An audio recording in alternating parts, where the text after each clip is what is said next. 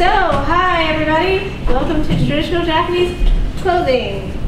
Basically, what I plan on talking about is obi parts, types of kimono and types of obi, and some of the different knots that you use. Does anybody have any experience with Japanese clothing whatsoever? None? Okay, cool. We're going to cover the basics. This is the basics panel. Kimono 101 is what it sometimes also tends to be called, but eventually we'll get into other things. But for now, we are the Brass Apple. I'm Stephanie, that's Brian. We kind of have our own sort of business thing where we like to sell jewelry and accessories to add some ethnic flair into your wardrobe. We don't sell kimono, I just like to talk about it. If you want some kind of Americanized kimono, Designs by Talon is in the dealer room, and they're really awesome.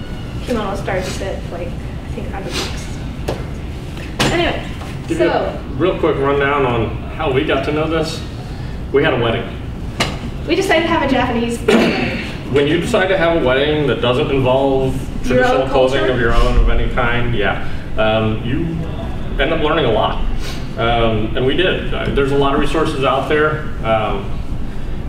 The trick is trying to figure out what's good, accurate resource versus what's just some schmo saying something. You're saying. You know, and the only way I'd say we're a little more than just that schmo is that we bothered at least going to those good resources first. Pretty much everything I learned from Immortal Geisha forums. So if you put in www.immortalgeisha.com, there's a IG forums thing, and they're totally cool. So, kimono parts. There's a lot involved, or there can be, depending on the formality of everything. This is a very formal setup here. Okay, so my bullet points. Hana-juban. It's like a slip. Basically, its main purpose is to keep sweat from staining your silk kimono.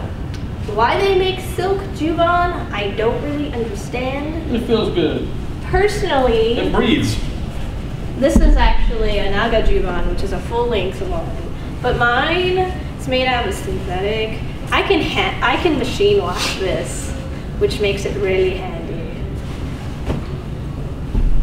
All right, so while I'm on the subject, underwear, ladies, wear sports bras, especially like thinner the straps, the better. The kind of the faux pas that you can end up here is this Wing of your boobs that especially happen with underwire bras. Same kind of, you might be tempted to wear a thong or some like really skimpy underwear under it. Don't do that.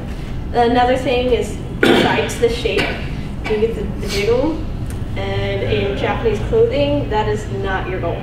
In fact, she probably has like a bunch of towels or rags, padding to make sure that you don't see her chest line. So, the overall idea is that you're hiding the curves of the body. Yeah. You're making a cylinder out of that hourglass. Of sorts. So all the different areas where you're going to stick out one way or another, you're kind of helping pull those in different ways. So that's the key aspect that you'll see in the multiple layers that are going to occur. Okay, so hana-eri is, if you see under the kimono, up around her neck, it's like a decorative piece, and sometimes it's part of the juban, but a lot of times it's just a collar by itself. And other than being, that's a juban that he's wearing. He's showing off his underwear. Is like the stitched in this case part. Not always. Not always. They do have some that are just kind of a slip-on kind of thing to cover that. Yeah. And basically its purpose is to help form and shape the neckline. Which, depending on how stiff your kimono are, they can really kind of, they can bake in, or whatever the term. The erishin, or also known as the easy collar, is usually this plastic piece of, basically you would stick it in the hanaeri to kind of, it's a form. Once again, it's like the little plastic stays on dress shirts. Yes. For the collar line, it's just a big thick one to actually go in a kimono. Yeah. I think, and it keeps it up in that form. Keeps this nice little curve that you see up around her neckline kind of there and in place.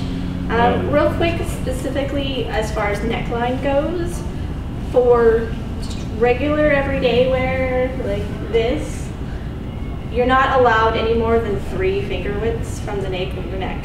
Otherwise, it's the neck, the back of the neck for a lot of Asian people tends to be very erotic. So unless you are like geisha or theater or a dancer or something like that, obviously if you're cosplaying those people, then I guess you can explain that away too, but generally don't do it. Koshihimo. Koshihimo. These are the most useful things ever. This is what holds everything together. Since there are no buttons, there are no ties, this is your tie. You tie everything. You probably need about 5 of these for this look. For women, yeah. Now there's going to be a couple, you may, however many you plan on actually having incorporated in it, because they'll hide, you're probably going to want a couple extras, because depending on the knots and how it's being done, sometimes you need just temporary ties. Like the juban will have 1 to 2, depending on how you're trying to hold things in. And then the kimono will have a couple, and you might have another one to kind of help you keep the obi together as you're trying to get the knot done and get the other accessories for it done. And once everything's gold, then you pull it out. Sometimes. Sometimes. Otherwise, you just tuck it on top of the obi. And for men, there's like 2 max. You probably won't have to use more than that.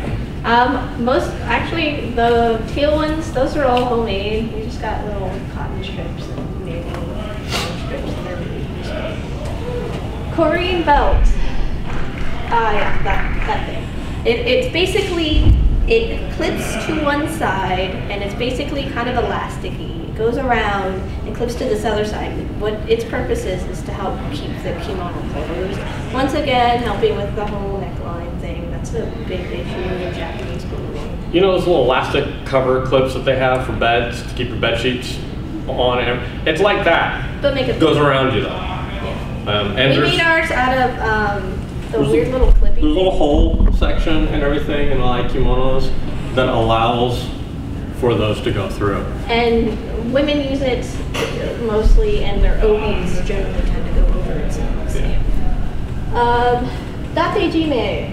Datejime are also under the obi, and basically their purpose is to flatten all the koshihimo and everything so that you have a nice foundation for when you are putting on your obi. This is pretty much only women. I made mine out of pleater's tape and Velcro.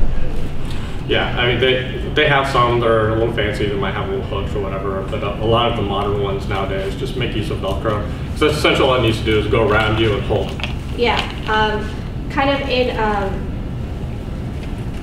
retrospect, I probably might have used something more elasticy, because actually I was about, I don't know, 20 pounds lighter, so most of those don't actually. Or you can work in some elastic if you really, really want. That's true. But it's the way we designed it to begin with. There's a larger portion here, so depending on how tight or loose you need, she's got a little variance. Now, if you're a little larger and you have a little more you want to kind of help pull inwards, you can make wider versions of just find, like, I would suggest just a nice durable canvas type thing or something like that. You want a good stiff weight behind it, and just however wide you need it. That way you don't have an awkward pull in one area and the rest of it doesn't, or something like that. Yeah. Then, you know, there's also just having kind of a light cotton wide thing that you could tie, like maybe under the kimono. Yeah. It's what there's actually a type of obi called a hara obi.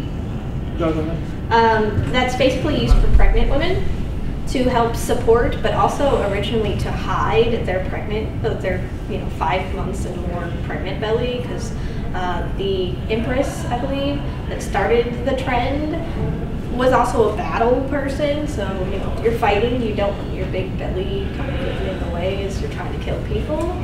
So it just gives you a nice kind of more flattening area to kind of, again, the cylinder is what you're looking for. Something we didn't mention, the little... That's the next section. Oh, that's the next one, okay. Okay, so kimono is obviously this outerwear. I'll get into more specific types of kimono here in a few minutes. Kimono are generally one size fits most. Yeah. Most. So you will have to look around if you do need different sizings. Height-wise as well. Nowadays, just get it as close as you can if you're tall, or get it made for you. The likelihood that you're going to find one near your height is unlikely because they're still made a little more towards Japanese proportions. Okay, on the measurement thing. Basically, the measurements that you need are from each wrist to wrist, nape to feet, shoulder to shoulder. Shoulder to shoulder, and then I think maybe a little bit hip. Yeah, well, you can use the shoulder to shoulder for the most part, and yes. The larger you are, or the more broad-shouldered you are, the shoulder-to-shoulder one's going to be a real big difference. It's what's going to help determine how much room you have for the lapping over, whether it overlaps here or properly here, kind of thing. The wider, the better then for that. Moving on, obi.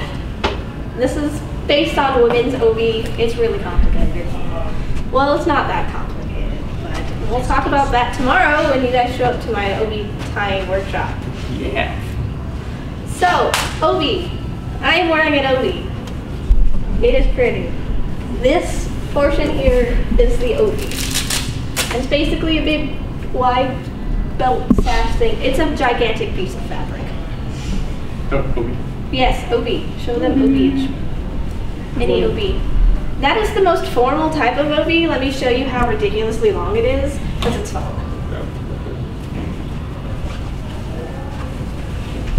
So this much fabric goes around your waist. Goes around your waist. It makes for really fun, gigantic obi knots. This is double layered. Not much. It gets heavy. I managed to get this thing for like $85 with complete steel. You own different types later, right? Yes, I do. Okay. Alright. Obiage. It's a scarf looking thing. Actually, I've used a scarf before. I often use those, which we also made because we were on a budget. And its purpose is to hide what I'm going to cover here in a minute, the obi makura, which is this big pillow thing. I might as well cover it now. Which we also made. That's what makes the kind of, that's what helps make things three-dimensional, especially in formal obi knot tying. And you use the obiage to help cover that because they're not always so pretty. And then you will tie it in this front portion. And the younger you are, the more you can get away with the amount that you show. Clearly this is a young woman because as you get older, you push it more and more down to where it's barely even sticking out when you're like an old decrepit lady. So, obijime, it's this rope thing. It's mostly for decoration. Sometimes it can help in holding up your obi in its certain knot style, but for the most part, it's pretty. We use upholstery cord because once again, it's much more easily accessible. And the thing I don't like about it is it doesn't lie as flat as actual ones because these are a bit more like. Depends on how they're made. There are some rounded ones, but there's also they're more like a flat kind of braided one. Boot strings, like to tie up your boots, and more flat, kind of shoestring type thing. It's just done up in a particular weave that gives a nice flat kind of shaping to it. But there's different types. So, obi makura, like quick, easy obi makura, get an old sock, put some stuffing into it, and some pantyhose.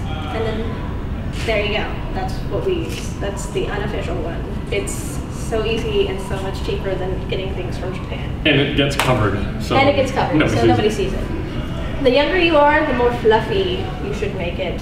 And as you get gradually older, there should be less filling because it should be less obvious. Okay, so obiita, which is that thing that we wanted to talk about before. I don't actually end up using one because maybe I'm lazy. But it's basically, it's a big plastic thing about like this. We put it in the front, in between the layers of your OB, and it makes sure that this stays flat whenever you're sitting or standing, so that you don't get this weird bunching that happens. They're very into things being very rigid. It's mainly because of again, you're trying to fill the gaps. And so it's just that nice firm layer for it to kind of sit on top of and keep it from doing the crinkle bunch up here and there. Especially depending on how stiff or not stiff your OB is. This one, while it's thick, it's fairly loose. This one is very stiff. It's actually kind of a pain in the butt, but I like it. Obi-dome. I don't actually have an example of an obi-dome. I call it the bling bling. It's as close to jewelry as you get in kimono wear. I don't picture either. No. Basically, I use brooches. Like, you know, your grandma's old, super, not quite rhinestone turtles and things. Basically, it slips onto the OBGYN. Gives you a little decoration. Like I tend to put it here in the front to make it obvious. It's just a little, you can have a couple, they're pretty, they're really, I mean, sometimes they're cheap, sometimes they're, oh my god, expensive. But then you look at the craft work and you go, oh, no wonder. So yeah. Okay, so tabi. Most people know what tabi socks are. So they're the split toe socks. There's two different types. You've got your generally formal ones, no stretch at all. They're made to fit pretty close to whatever your size foot is. And they have like these little hooks or little tabs, basically, little metal tabs that kind of just slip into a couple little stitched areas to hold it. And it has a little bit of a minor bottom sole kind of separate on it. It's like house sock almost. And then you have the stretchy kind that are like socks. Yeah. Pull on, and they're less formal for those. Technically. Yeah. But you don't have to worry about them if you're wearing yukata, which we'll get into what yukata is in a minute. So geita or zori. Geita. These are the modern version of geita. Basically, a wood sandal. Zori are like a grass weave type of sandal. Or sometimes now modern ones are just kind of a nice flat sandal. Yeah. Really. Whenever you see things like Memoirs of a Geisha, I think she had like the gigantic one-toothed geita, the traditional kind. They have some really, really fancy ones. I mean, there's like, yeah, the big one tooth. There's one kind of, it's technically a one tooth, but it comes like in a wedge. There's a bunch of different. They've got a couple other, yeah. Technically, this would be considered a two-toothed geita. 1, 2. You can see the separation. But they have some where it literally looks almost like a regular shoe. So you're like, wait, huh? This is a good definer. It's essentially the thong. I forget what the actual term is for it, but they're very decorative. When you buy these from anybody who actually produces them, you can select which one of the, like what pattern and colors and stuff like that you want for them, and they'll put it in because they have to insert it before they actually drop the sole on. Okay, so kinchaku or wasu. Kinchaku, I have one of those. It's the cute little bag that you. The wasu are more like kind of cylindrical. They're more like this shape and have a little handle. They usually come with matching little sandals or shoes. They're really cute. You find them on eBay all the time. Netsuki. You can make do with dice bags. Dice bags do work. They're awesome for that. Netsuki. Netsuki. Here's a cute little one. All right. So these little guys keep your kinchaku or other bags and items and such attached to you. It's a nice decorative piece. They'll be done out of wood, stone, all sorts of intricate carvings, designs. They run anywhere from $15 to I think the most expensive I've seen so far was $450. But it was also some really, really pretty stonework carving. They're all generally about this size. This one's a little pace. I don't know how detailed you can see it, but since there's not a lot of you, I can come out to you. Yeah, they're all way back there.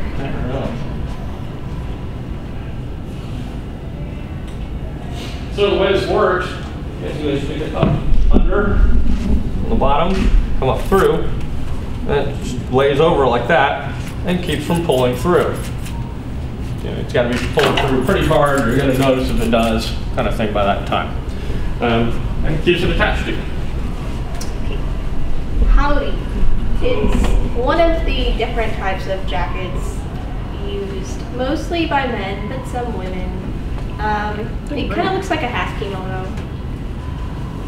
Oh, there it is. It's there. So this one's a men's. It goes over your kimono. It's for those super formal times, like, I don't know, graduation, funerals, much like wedding. Kimono, especially on the men's, they do tend to be lined. And this is where you get the nice fanciness. This lining will drive up the cost on a kimono or a haori, depending on what it is, how old it is, what the scene is, etc. Basically, slips on. There you go. And it's held with an actual haori tie, which can be sometimes two little strings. The formal ones have big, like, pom-pom puffballs on them. So if you see like wedding pictures, or sometimes you'll see like those big, huge white pom-pom things. I've actually just got a nice little beaded thing that I made up. And there are little hook loops in here, already designed in so that you can attach your little ties. But it's held fairly open.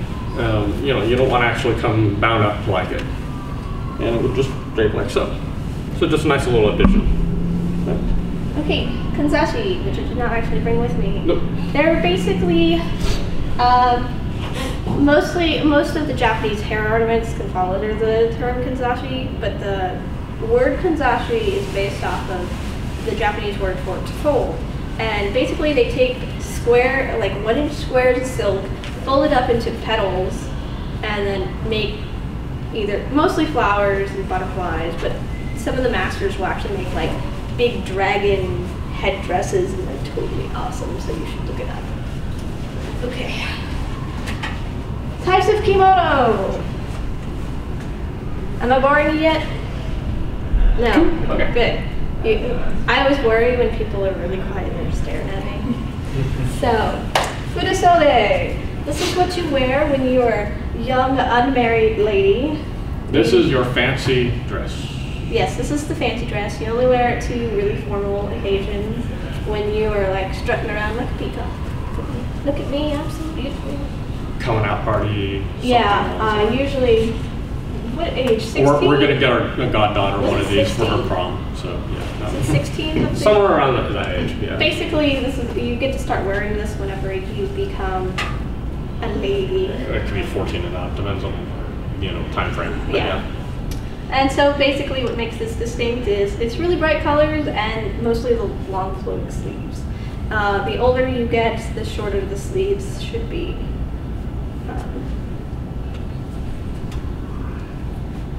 Tomosode and Ito Tomosode. They're virtually the same. Ito means color, so you get black with a design, or color with a design, usually with crests. There's actually 5 crests. There's 2 in the front and then 3 in the back.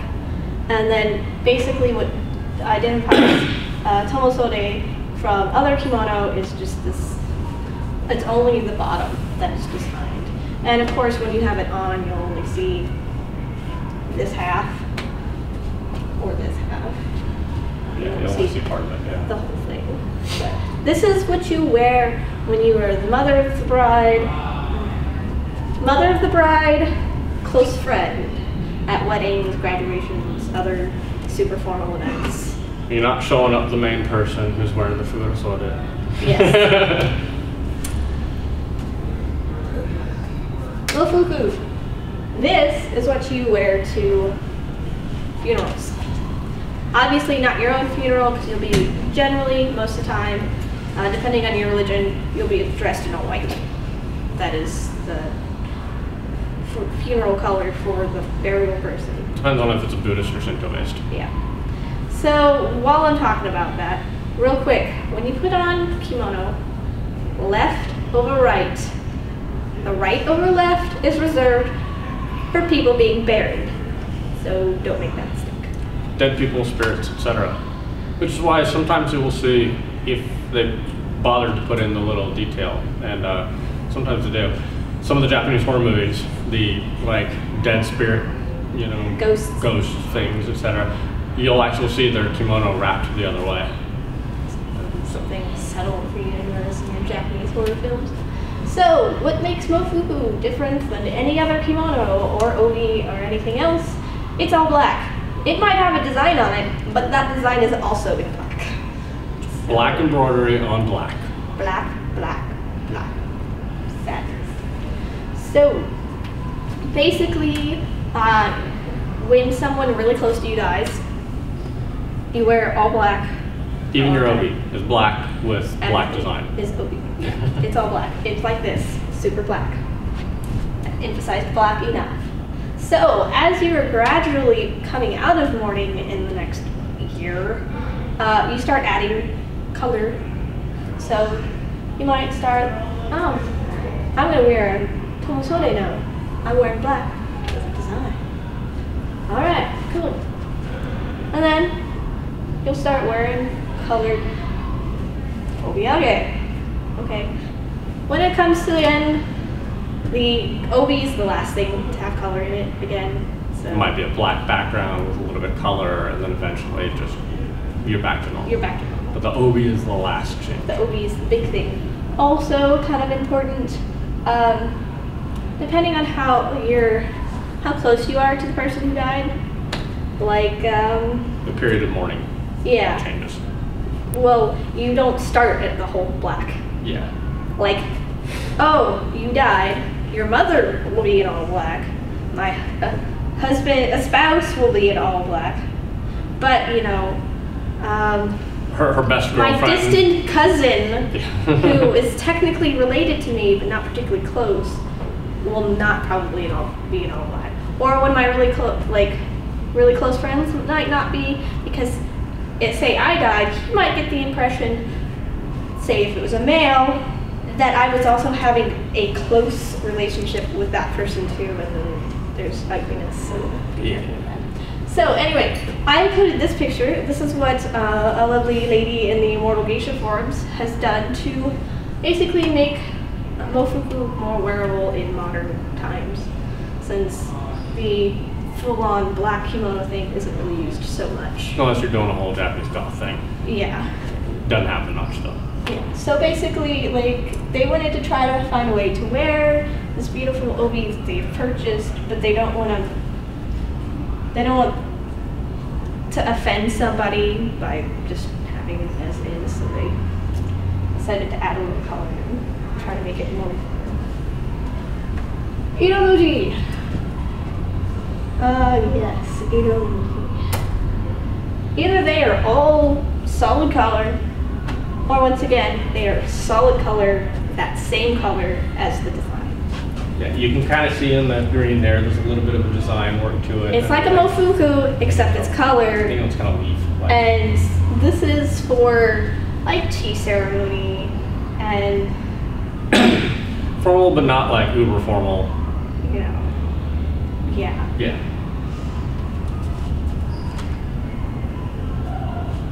Only in Sukesage.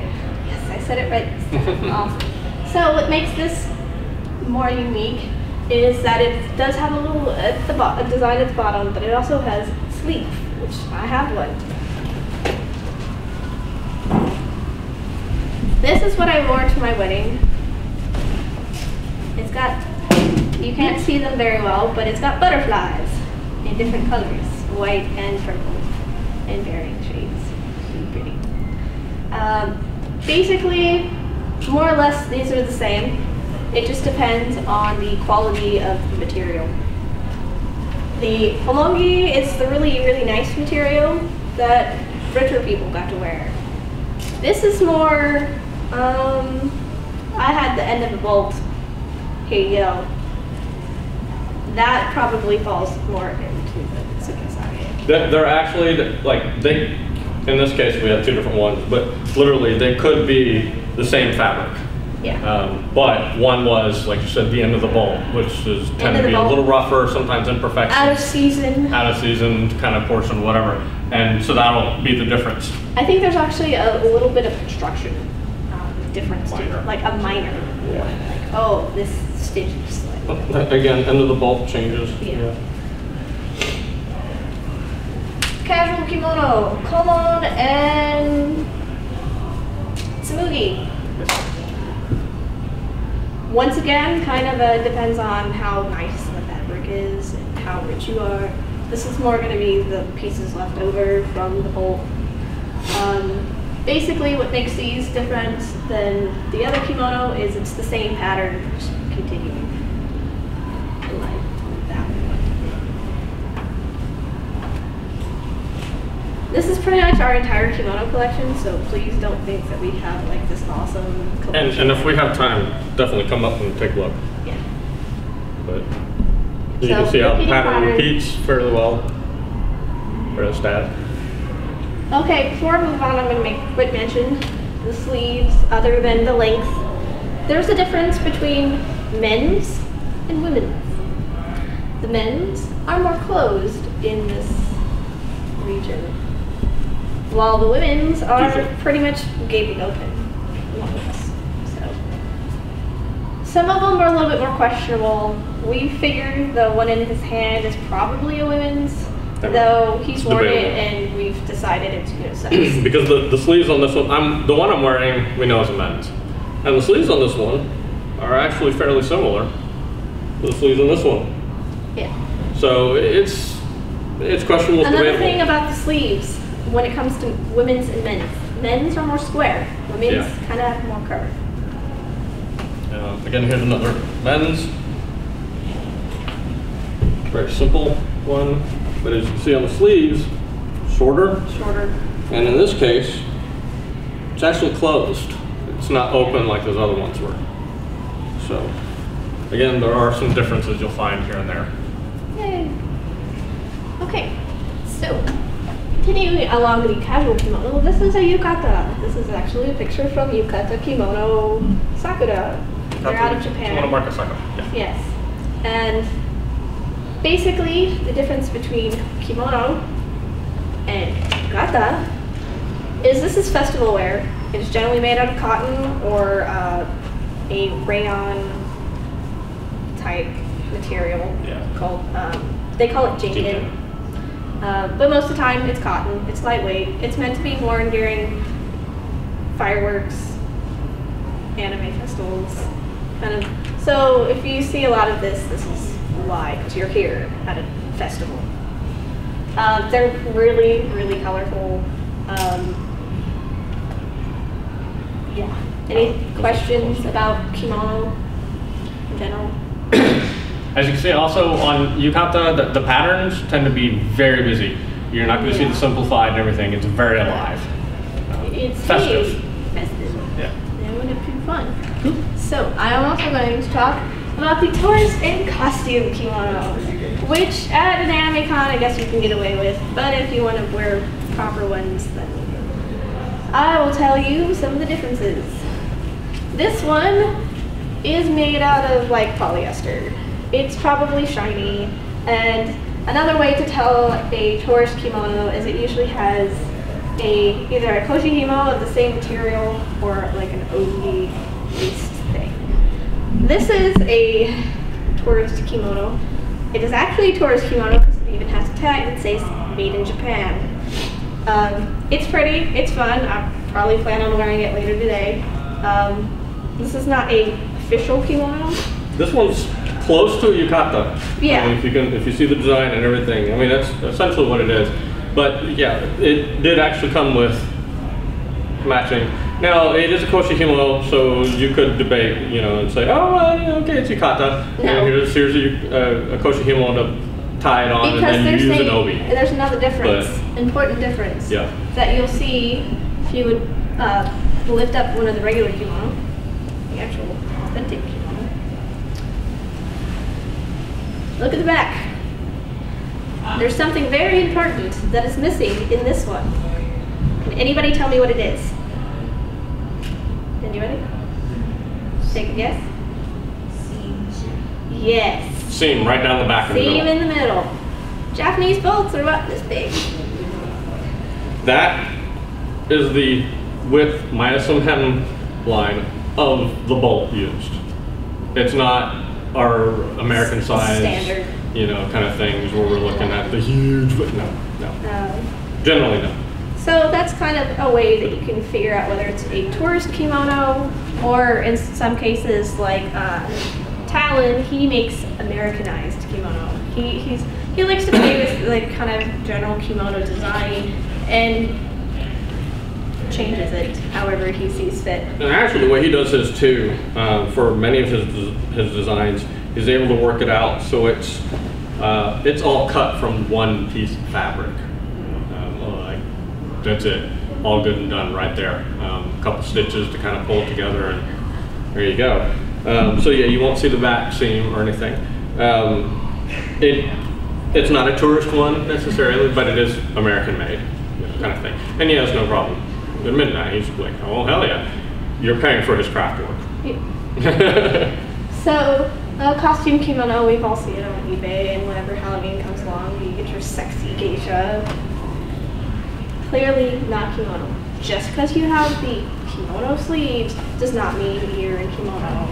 Based on the original And these design, are usually made in brocade, which also makes me hurt, because brocade is from China. Or the heavy, like that obvious shiny polyester stuff, etc., or rayon, etc. But just that, oh my god, that just bleeds bedroom. I will give them credit for trying to do something with the OB versus just wrap around. And it's cute. There are times to wear it, but you know, it's one of those things that obviously, if you're going to an event where you would be wearing a formal kimono or yukata and you come wearing that, now at an anime convention, that could be part of your cosplay. And some of the cosplay designs, like if you look at Final Fantasy, I always screw up which one it is. Yuna. Her outfit is based on kimono designs. Not a kimono, but it's got very similar cut lines and everything to it. You can see where they pulled the design originally from. And so you'll cosplay stuff out. That's not a problem. And that's why we do this panel, is to give you an idea of the base so that you know where to pull it in to do your costume, what to look for. If you're trying to actually do a princess from Heian period. Yeah, Heian period, like 13 layers. Or a manga or an anime that actually has a princess character in it, and you're trying to do the nice formal outfit, then now you know you look for a furosode, or even something we haven't brought out yet. No, we should talk about that now. Yeah. The other thing, which is called an uchikake. There are two types. Yeah, let me talk. Go ahead. All right. So, basically there are two reasons you will ever wear an uchikake. Number one, you're royalty. Number two, you're getting married. Most Japanese don't buy these anymore. They rent them because you can get it. And that's not the pretty side. Nope. So here you go. Down. And again, you can see nice long sleeves. Again, this would be worn by a single woman. But this is what you do. If you were like a royalty, if you were, you know, the emperor's wife, you might still have one with some length. It might not be quite as long, you might be down in here, but there'd still be some length to it. But you would still have this nice heavy duty, you know, work up to it. The thing that makes these obvious, so it has this big pillow here. If you see one of these, it is an uchikake, it's not a kimono. You can still wear it, it's still great for wall decorations, but unless you get married or cosplaying a bride or cosplaying a princess, try not to. They're expensive, so you probably don't want to bother the price. So there's another thing. We managed to score this for $400, which is like... Yeah, I thought you'd go, no, that's cheap. No, that's expensive. They have some wonderful looking ones, you know, and they'll still point out the little flaws to it, and they're still like in the $1,000 range. Yeah, easily over. Yeah. Also, another reason you probably wouldn't want to wear it, this one is 8 pounds. Okay, so she's going to demonstrate? I get to model. So this will be worn over top of The kimono. the kimono. And here's the fun part. You know, if you're really doing like the full-on authentic, you would have layers. You'd have a couple kimono layers, juban layers, and then this on top of. And it is made to train behind. Even when you're standing, it should actually have the train, which is why the pillow's in there, is to help protect it. Yeah. And this was what got dragged in the Texas mud. And the male chauvinist, you know, fun part, I like to explain, that's how they keep the house clean. But, yeah. and this is actually generally worn more open, and there's two aspects to that. Open, but sometimes you'll see it done at close. But they still do like, it'll still be positioned here-ish when they do the closure. You know, not the tightness. So you still see a little bit of underneath, okay? And there's a separate little deal for actually holding this. But generally open so that you can see everything still. Yeah, you might have something that's similar to the how it would be tied without the pom-poms, but that pretty much true. So that covers just the kimono portion. The really quick explanation. This one is all white. They have all white versions. They're specifically called shiromaku, which means pure white. Yep. There's the other uchikakes, which are a little bit more popular, either in red or gold, kind of bleed off the... You'll see them in all sorts of different colors, but the red and golds are the No, it's red and gold. It's red and gold with some other colors, but the primary colors are red, gold, and white. Yeah. Because those are the lucky colors. May not be China. Bleed over from China. Yeah. Those are the lucky colors. So, and you'll see cranes and like...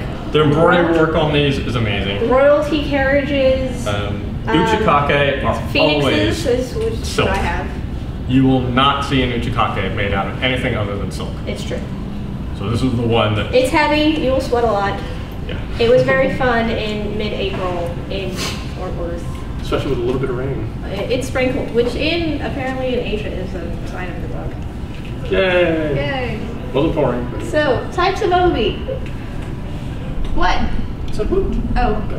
Okay, so, very formal obi. Like the one that we showed you earlier. The really long one. This is pretty much only used in super formal events. Like your wedding, or your graduation, or your funeral, or somebody really close to you died. Note the width of it as well. They're really wide, they're really long. In addition to that, they are double-sided completely, as you saw earlier. There's design on both sides, which distinguishes them from the next one, which is what I am wearing. This, on the left side, is called the Fukuro Obi. It is a little less wide. This is actually folded in half, to give you an idea, so it comes back here, folded in half. It's actually that width in his hand, generally. And it's not quite patterned on the whole side because there's actually a portion where it just wraps around your waist, so there's no point in decorating something that is just completely gonna hide. What evolved when people got tired of trying to fold things continuously, trying to wrap it, they came up with this. Especially because when it folds, it doesn't always fold even. Sometimes you get one that slips a little, stuff like that. And then they get the crease, and you never really get the crease out. It's very difficult to get fold lines out. That's what they refer to them as. And more fold lines mean the value of your obi has just gone down. So then they told the manufacturers, hey, make it easier for us. So they did. They stitched it for them. Basically, it's the same thing, except the waist portion is already stitched. There are two types of Nagoya obi. There's this and that, where there's a design here in the narrow portion, which usually falls around in this waist portion. And then there's this portion, which shows up in the knot in the back. No design. No design. There's design on the other end. No. I know. I showed them. Okay. Design. Anyway, so these are also used in formal, but also semi-formal. So if you're going to tea ceremony, dance class, obviously the other formal events that I've mentioned a gazillion times. That's what you wear. Casual obi. Basically, they're called hanhaba. They're called hanhaba because it means half obi. It's like a half belt. They're half the width of a normal one. They're used for casual instances. That's one example. Some of them are more stiff than others. That one actually is nice and flexible. It's really good for making... It's really comfy. Yeah, it is. We actually invented a goldfish knot design a couple of days ago, which I may or may not show you tomorrow if you come to my obi knot tying workshop. Notice the length difference? It is considerably shorter and not nearly as much fabric. Go ahead and show them the men's obi. Since we're talking about casual ones. So, I'm wearing a men's. There's there's a couple different variations. But this one, well, generally men's, it's also martial arts, etc. So you'll see this for kendo, iaido, the obis, kenjutsu. Any of those where they're wearing the formal outfits, hakama and all, but it's a little easier to deal with. Now it's a little thicker, so it's got some weight to it and some stiffness, so it'll actually hold appropriately, but obviously it's not as wide. Then you have your nice little formal, especially this one. I mean, look at the bold green on there, right? I thought it was really ugly at first, and then it grew on me. This one's actually wide. And even on the men's, you'll find them like this, and you'll fold it in half still to about that width. Now, the one I'm wearing starts out at around that width. You can see right here. This is a very common style one. You'll see this in all sorts of colors, about the same design pattern. There's black background, white design, white background, black design. You get the blue with the white. I think I've seen red.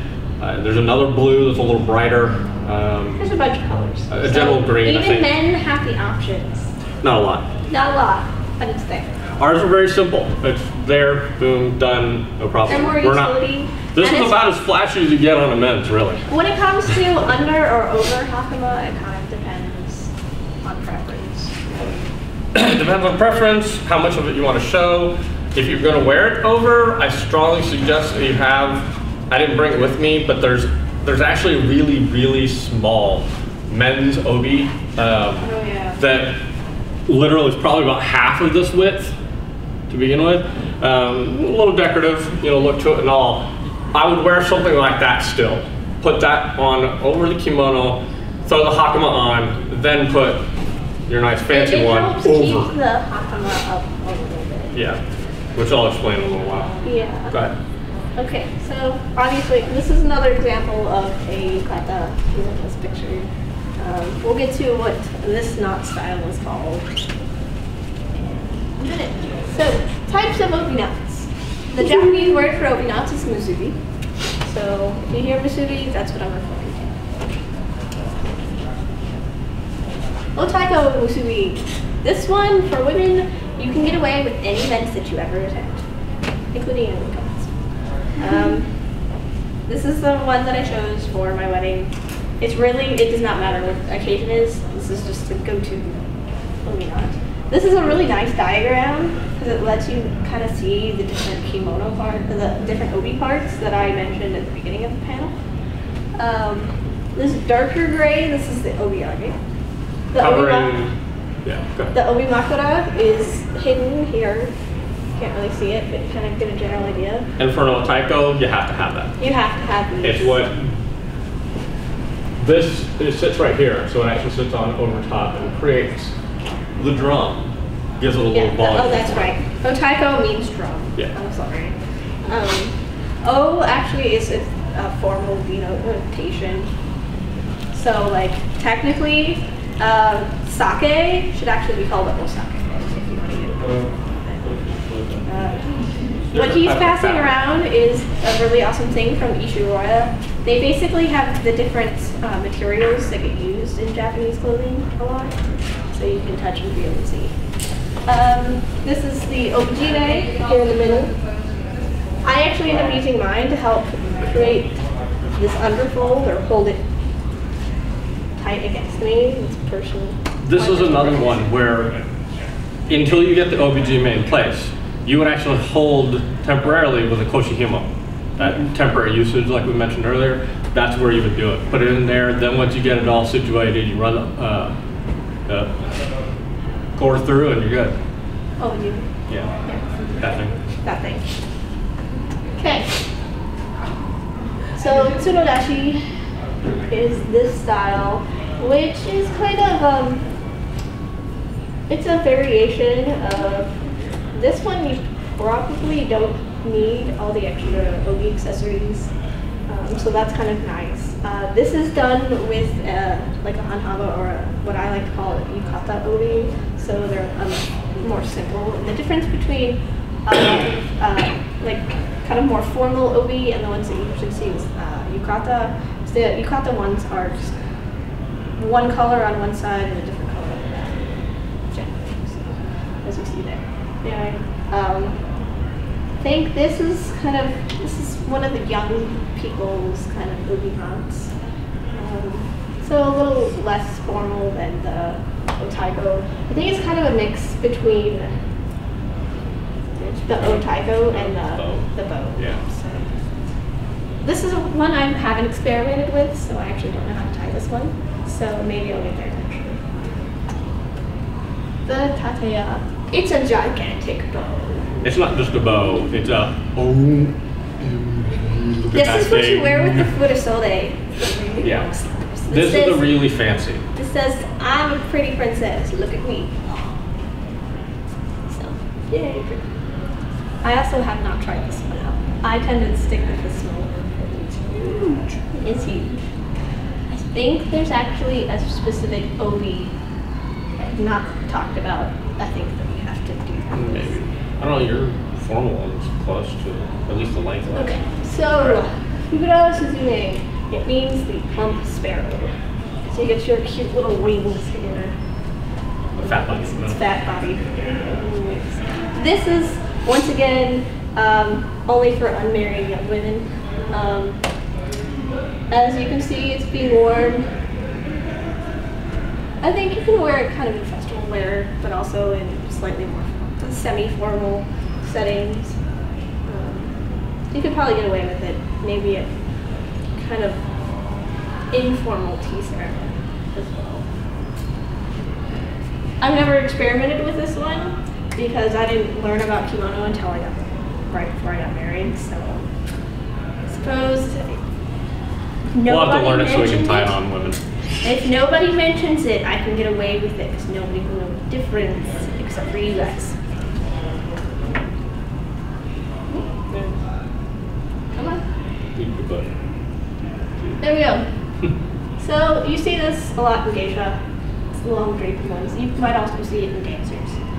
This doesn't really get used in everyday wear. It's essentially an otaiko that's not wrapped up all the way. Yeah, I think. It pretty much just drapes straight down. No, there's actually two parts here. Is there? Two parts. Yeah, okay. Since I don't. It's a pretty fancy one, and again, unless you're using it for specific or whatnot. Now, if you're going to cosplay along those lines, find somebody that knows, or hit up the model game so they might have some instructions for it. Yeah. It's probably going to be something that you and somebody else needs to learn how to do because they're going to have to help you. Yeah. Some of these knots you can do on your own, but plenty of them could actually use an extra pair of hands. Yeah. There's a reason that geisha had dressers to put clothing on them. Okay. Continue. All right, bunko. It's one of the bow styles. Basically, it ends up drooping. Yeah, geisha dancing and looking all pretty. So instead of having like the single drape, kind of like you saw previously, you've got like the two. It's almost like instead of doing a bow, you just let the two ends come out the side or something. Looks like they, I guess with the Ushicon, you can also get away with it. Good, of course. Yeah. Good job. I think, I guess you can also get away with it if you're a dancer, since all three of these are proper, formally trained geisha, so they can get away with it. Yeah. You see how open, on the left side, how open that is worn? Again, that's wearing something like an uchikake. And in this case, they have the uchikake on, and then they're putting the obi over top. Now, actually, what you'll see is they'll have a jubon, they're going to have a kimono under that's going to have an obi on as well. Then they have the uchikake on, and then the big, huge obi that they're working with on top of that. So a lot of layers. They might not. She does. Yeah, she does. Anyway, so butterfly musubi. You'll see this a lot in yukato. This is actually probably what's called a pre-tied obi. You wrap the waist portion around, and then this part is already done for you. It just has this tab. You stick it in the top of the obi, you're done. Now, some of the pre-tieds cost about as much as a regular obi. Actually, sometimes I find they cost more. Yeah, it depends on, and they can be, most of the time they're done very, very well. I've seen a few where, you know, I've been able to look and just noticed, oh, it's a pre-tie. What you're gonna see on pre-ties a lot of times is, like especially with a lot of the dance groups and things, sometimes the little old ladies, like Ushicon, if anybody was there, they had like a group of little ladies doing some dance. And I think almost all of them had pre-ties. Yeah. It's easy to get into, but the easy way to notice is all of their obis look the same. Generally, obis are unique, except for men's. Ours are pretty much all the same. Or very limited. Hanhabas sometimes tend to be fairly similar. But when it comes into the decent obis and everything, they're unique somehow or another. So if they all look the same, it's probably a pre-tie. You might find similar colors and patterns, but it would not be the same. And pre-ties are usually done in this, the other common one you'll see for pre-ties is the otaiko from earlier. Yeah. So we're going to get into men's stuff, so I'll let him take over on that. Okay, and men's knot. So this one's called a clam's mouth. I kind of get why it's called it, but that's about it. Men's knots tend to lay very flat because we don't like having a big ass knot in our back. So what we're looking at is it lays flat a lot of times, and if you're a woman actually wearing hakama, because they do have hakama for women as well, then you're going to want to wear one of these styles for the men. There's a clam's mouth, there's also another one which I'm wearing. That it's because they lay flat that it helps, and you'll want it for wearing with hakama. So as I quickly drop trowel. You're gonna get undressed for us. This is the. So we'll demonstrate now. Hakama, when they go on, are actually done up. There's a front tie and then there's a back tie. You do the front first. It also makes it a lot easier when you have to go to the bathroom. You take this little part, and proper hakama usually have a kind of board stiffener or something in here that keeps this portion here. Some manufacturer ones, American made, etc., they don't bother putting that. Another thing is this little tab here. What they make this out of is questionable. This one's plastic, you'll see it a lot. But this little tab goes in up and like that with your obi knot back behind it. Helps keep this here, okay? So this is why you want this flat. You want to be able to get that all held up and in there. And you don't want a whole lot of bulk. Like a weird bulge in the middle of your back. Bring that here, this comes up again, and then you tie. Japanese like things to lay flat. Yes. Now, generally, like when you're doing the front ties sometimes are long, so there's a special way of doing it. So you keep everything nice and flat and neat. When you do the front, or when you're tying this back set, the last set, for men, I generally suggest you come in under the obi. Your obi is going to sit, when using hanhaba men's obi styles, when doing it for martial arts purposes, the top of your obi is at the top of your belly button. That's where it should be placed. And then the top of the hakama lay right over that. So right in like that. Now when you tie this last one, come in under the obi, and it helps it keep it all nice and snug and in place. You don't get shifting around and everything. You'll notice if otherwise you'll get the shifting. And if you're a larger guy, having it done this way also helps a lot because of that shifting. So just a nice little square knot, and then you just do a nice little tucking of the tie under the rest of it. So it's out of the way. And it stays in there pretty well. Now, if you don't have your obi knot tight enough, it will work itself loose. The clam's mouth is kind of bad about doing that. The fabric in your obi will make a difference. This green one, the green design is done in such a way that it's very slick, and it likes to slip out on itself. The one I'm wearing, the Hanhabe here, no slippage whatsoever. I've never had a problem with them. They hold fairly well because the friction on the fabric actually keeps it there. This is the Lonely Samurai. Lonely Man's basically kind of form. Because you don't have any help. Yeah. And it's easy. It's fairly easy the way it goes in, it ties. And again, it's kind of held by friction. I mean, there's a little looping up in here and then one here. So it kind of holds itself in place. But it also lays very flat, so that makes it fairly handy too. Probably also useful whenever you have your sword that's digging into your hip. Yeah. When you tie obi by yourself, generally tie it in the front, then you do the turn. Usually when you do the turn, because you're doing left over right, a great way to remember it, left over right, you take it and turn to your right so that it doesn't pull it open. That kind of thing. A little handiness there. Okay. Okay, so this is the Ichimonji. That's the one I'm actually doing right now, and that's a variant, which I haven't quite learned. Yeah. We're still figuring that out. But it should be something similar, but we haven't quite worked it out. But it basically looks kind of like a Swiss cross, even. And then obviously. Oh, go back to that one. What? Go back. Okay. I'm careful over time. Anyways, so on this one, we found there's a couple different things in doing it. You can kind of see right here, they still have the obi kind of there, but it looks like it was lifted a little bit.